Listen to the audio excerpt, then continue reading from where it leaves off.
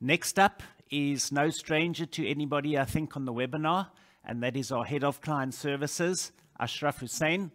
So Ashraaf, thank you so much for being here this morning. Great to have you in person. I haven't seen you much in the last year and a half, but thanks for coming into the studio here. So Ashraaf, I've asked for the next 15 minutes to really update everybody on the webinar on Nedgroup's hard work that we've done in terms of our digitalization, our journey, as his topic is headed here, a journey to a paperless world. And I've also asked him just to touch on some of the areas that they're focusing on as client services, some of the issues that they've had, their priorities going forward, but largely just to talk about our whole digitalization and a paperless world. So Ashraaf, we're really happy to have you here. Look forward to what you've got to say, and handing the floor for the next 15 minutes or so over to you. That's great. Thanks, Trevor. And it's great to see you again. I haven't seen you in a while too. It's always good to be in face-to-face with humans for a change instead of a screen. So I really appreciate it. Thank you. So yeah, as Trevor has indicated, I'm going to be talking a little bit around our journey to move from paper to, I guess, a digital way of engaging with Nedgroup investments. So I'll cover a few items on here specifically.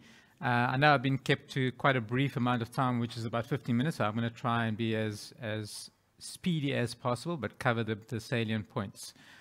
So let me just cover through on our digital journey first of all. Why did we go through it, and why have we digitized? I mean, there's a number of different reasons why we went on this road. I mean, I think for one thing that you will see that most companies have gone, and I guess the world has gone, is that it's changing the way we operate. And I think this whole thing around being future fit has become a big driver of how we need to, as a business, change, at the same time to help you as advisors and your business to become future fit as well. So technology has changed a lot of our operating models in how we work and how we do things. And it's forced us to rethink, like, is that exactly what we want to do? And if a machine can do it, or technology or software can do it, it frees up space for us to do other things. And I guess to some extent, you know, it's led us to look at better opportunities for our business, and I guess for you as a financial planner business as well, to improve your performance and growth prospects. What technology has also done is made it more efficient through automating certain processes. And so what it actually has said is that those things that used to take a lot of time and used to be part of your proposition has now shifted. And it's made you think of what is differentiating my offering from the rest. So whether that is through, you know, deepening your engagement with your clients, really understanding their needs, around creating some form of innovation around how you offer certain services, and being creative in what you're actually taking out to the market. From the other side of digitization as well, it's really made the client experience a lot better. I mean, if you think about the amount of times you had to fill out forms, you had to print it out, you had to scan it in, and then the scanner doesn't work. I mean, those were really, really painful parts of how you had to do work. I mean, what this has allowed you is to really make it very simple and easy for you. And at times it makes it on demand. So you don't have to wait for the printer to be online, or you didn't have to wait for paper to be in there. You can do things automatically. And with this digital way of engaging, things used to be a lot seamless, immediate, and it used to be error-free. And the last thing around it is around accessibility. So it's really been allow you to access information now on various different platforms and portals. So I will talk a little bit about that later on when we talk to where our digital journey has gone. And the last part of it is really around cost saving. It really has reduced the amount of time you take to do certain things. Paper obviously is a key thing now, with also looking at how we become more sustainable, and the opportunity cost.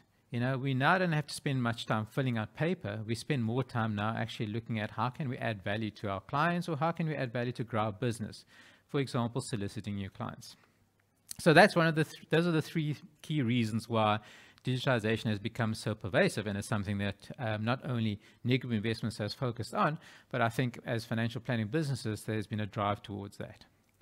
So if you look at our digital journey so far, I mean, we've done a lot of things within Nedgroup Investments, and I think it all started in 2015, where we introduced our first online transacting site. And I think at that point, you know, it wasn't the greatest look and feel, but definitely had really, really good functionality. And we went out to the market with that. In 2017, we introduced, I guess what we would say at that point was probably a first for the investment industry. We had our first chatbot, a little digitally enabled virtual assistant. And they would help deal with standard requests for financial planners and for clients. So things that you would get on the web or you would phone in for, this little bot would actually help you quite quickly and get the information that you want. A little bit further down the line in 2018, we introduced also a very, very unique solution, which was our digital onboarding solution. And effectively, that allowed you to get a new client on board with Inegrum Investments with absolutely no paper, absolutely nothing, no signing, no scanning of completed forms. The client never had to sign, and it was really, really a seamless and frictionless experience. In 2018, at the same time, we also launched a robo-advisor. It's something that still sits on our website. And again, those are services which are provided for clients who may not have huge amounts of assets, or they really want to try and get advice, but they don't want to sit with a person. So there's this digital advisor that helps you and guides you in terms of trying to meet some investment goals. In 2019, we went through a refresher of the website, and you'll see that we've done a lot of nice work on the website right now. The way it's looked, the UX is very clean. It's also combined the international website to some point. And also what we've also got is some very amazing tools, of which one I'll just quickly show you a little bit later on. In 2019, at the same time, we've introduced some very key functionality, which I would call is around bank account changes. And really what it does is it allows you as an advisor or the client to change their bank account details very securely online. And so there's a lot of security around it, and the integrity of the information is quite high. And being part of the bank has allowed us to make sure that we are quite secure when we do that. And then last but not least, it's something that we also spent quite a bit of time being part of the bank, is we integrate in there. And so what this has allowed us is for clients who have got a NetBank account to be able to view the investments on the Money app or the Money web, so the NetBank digital properties. So we start sharing information, and it becomes accessible across multiple platforms. So this is just very quickly the client onboarding solution, and you'll see it's really, really amazing. You have to use it. It really allows for like seamless completion of a client onboarding onto Inegrum Investments products, and particularly unit trust and tax-free savings. The FICA process is very seamless. We do a lot of our checks in the background around risk rating, which is a requirement that the regulator has put in place, but everything happens real time, which means that you literally follow the prompts and the process, and all the checks happens in the background. And the only last thing you need to do is to sign it. And that signature is done by the client using ID as an authentication method, but there is no paper or wet signature required. So effectively, it's a little tick that the client accepts, and that stands up in a court of law as an official signature. And what we've also enhanced is the payment mechanisms. Again, we put the EFT.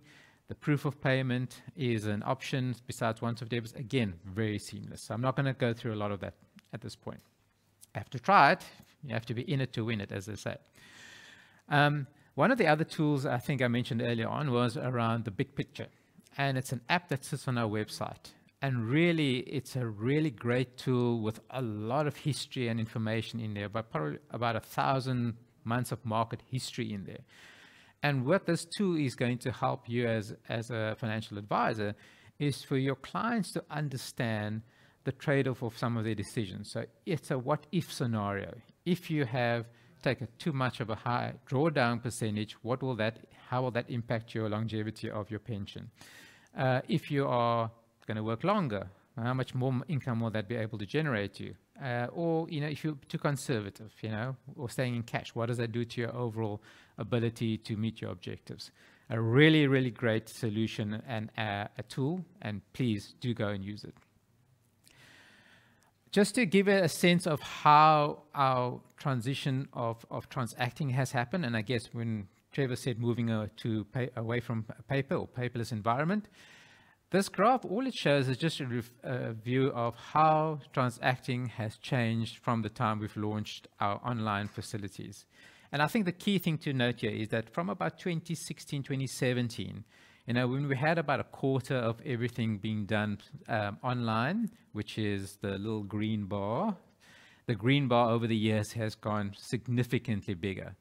And as of 2021, which is around about July, about 3 out of 4 every instructions that are coming through are done online. So really great adoption, which means that you guys are loving it. It's been used, and it's an absolutely easy way of dealing with net group investment. So hoping to see that this love for the digital properties continues, and that by the end of the year, we hopefully reach 80% or more. But again, we take your feedback, and that's what we use to constantly improve the solution so that you enjoy using those platforms.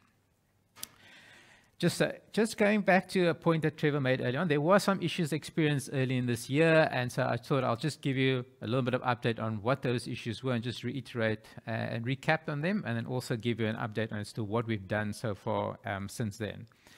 So if we look at the first item was really around the system stability and effectiveness. And I think one of the big things that influenced a lot of that was the fact that the site was slow, and that the site was a bit unstable, but also some of the functionality wasn't really working as intended. So one of the features that we launched was what we call the client approval functionality, which is using the NetBank infrastructure called Approve It.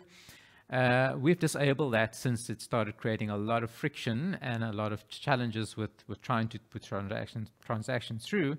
And so we've put that off, and we've now developed a new solution, which is in progress. So we're getting there, and hopefully in early October, we should be able to present that as another option. And the website speed, as I said, was quite challenging. And so we're constantly reviewing that and looking at how we can make improvements. And it remains a top priority. So there are things that we are working on, and it's something that we're definitely focusing on.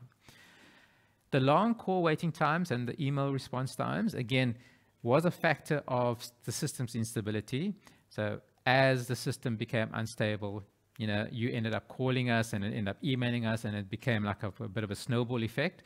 What we have done is we've started rejigging some of the chairs around, and we've added some additional capacity to the financial planners teams. So we seconded them from other servicing teams, and we've managed to be able to get them in. We've also managed to be able to secure what we call an evergreen vacancy status. And what that means is that we will always be advertising and recruiting consultants. So even though we might have a full batch of consultants and we're fully capacitated, we'll always be looking for more, and we'll keep them in the ground. And eventually we will actually over-resource because we'll always need them. And then we've put some new tools in place to make sure the new email management tool is one of them, to make sure that any things that are taking too long to resolve, there's an escalation and it gets attention very, very quickly. There were some staff competency gaps that was also identified. Some technical gaps was identified, and also some soft skills. So for both those, there's specific training programs that are in place. The ones are internal, which is the technical ones, and the soft skills one, we've commissioned an external company to actually run that for us. So that's hoping to start off in the next month or two. And again, that's going to help improve the engagement levels of the team. And then the last item around here was just around change management. I think we didn't spend enough time engaging and landing the change well, making people aware and communicating it at the same time, making sure there was enough training around it. So a new process is going to be kicked in very shortly, where we're going to make sure that we communicate well, and we create enough awareness and enough opportunity for this to land before the change actually happens. And as always, testing is going to be very key with our financial planners to make sure that the functionality works for them, and any feedback that is taken in will be used to improve the solution, and ultimately training as well. So just looking at some of the other planned initiatives besides what we have done to address some of the issues, is really around the service enhancement initiatives that I'll focus on. So we've invested quite a bit around an email solution that we've trialed now recently, but that is actually the base and foundation for other tools that we will be deploying pretty soon and later on this year. So something like a co-browsing solution, which will help if you are experiencing problems on the website, allows us to actually take over and show you and help you navigate through somebody on the other side, to navigate and show you where the different solutions are on the website, and also where you are troubleshooting to find a solution for that. Web chat has also been one of those items that we will try and build. So instead of trying to phone somebody or maybe needing somebody to actually pass on through the co-browsing solution, you could chat and speak to a consultant right there and then as well. Some of the challenges we've seen in the last few months also is that we have clients that are started an instruction, but they get stuck. And what it ends up happening is that a piece of paper will have to be filled in because we can't find the instruction on the system. And so we're working on what I call an agent-assisted fulfillment solution. So that is basically allowing the consultant to look at where you've last transacted, and if it's stuck in the system, that we actually digitally push it through as opposed to having to send you a piece of paper. And then last but not least, to make sure that we always improve our solution, it is about trying to get client feedback. So there's an integrated client feedback solution that is coming through pretty shortly. And just in terms of the enhanced transacting features, there's a few of them that are coming down the line. Again, data remains key to make sure that the data is there and that it works, so that the solution works on that. We're stabilizing some of our existing solutions, so we're making sure that that's working properly. Our client approval solution I mentioned earlier on is due to come out end of October. Again, that is a way of making sure that your client is consented to that actual instruction. And then a few other key transacting features, which is around being able to onboard something like a corporate or a trust is one of the things we're working on, and the living annuity income revision process, again, to put it on the website as opposed to doing it very manually.